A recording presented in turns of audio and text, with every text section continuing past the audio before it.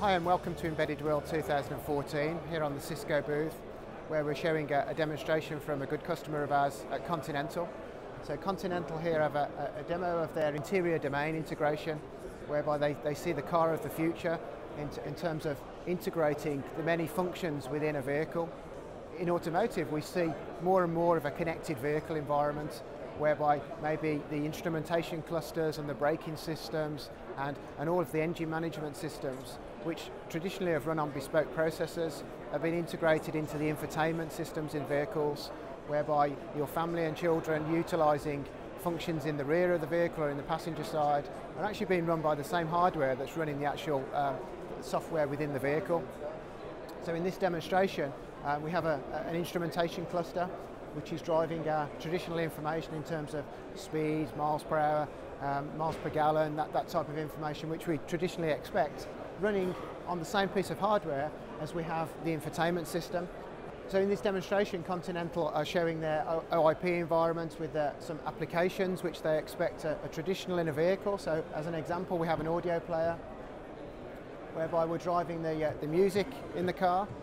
So this is being run by the very same hardware that's driving the AutoSAR stack, which is running the instrumentation cluster. So I think you can see the power of being able to use an integrated environment with a huge cost reduction, because the hardware that's being driven by this is from a single board.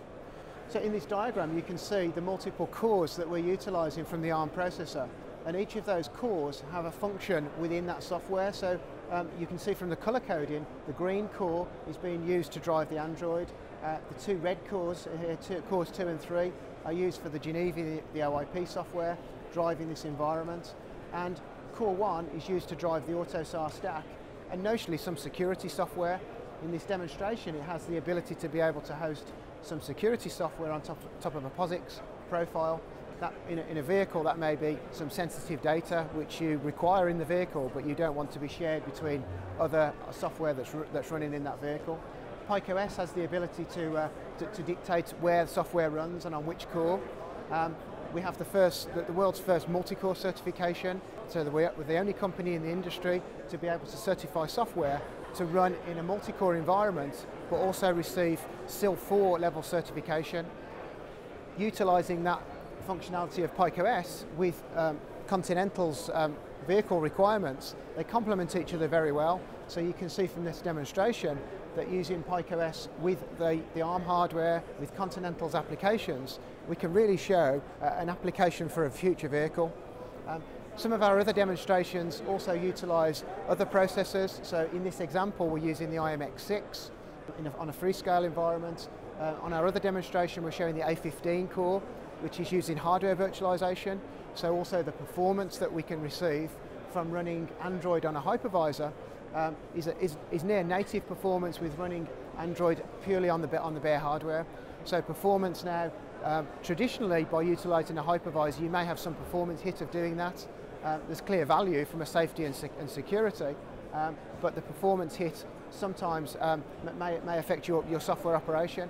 Now with PikeOS utilising hardware virtualisation, we see no performance hit of utilising a safe and secure platform. So hopefully that has been useful from a demonstration of an automotive application. Here at SYSGO, this is just one of our markets. We have very many more markets, whether it be rail, transportation system, avionics.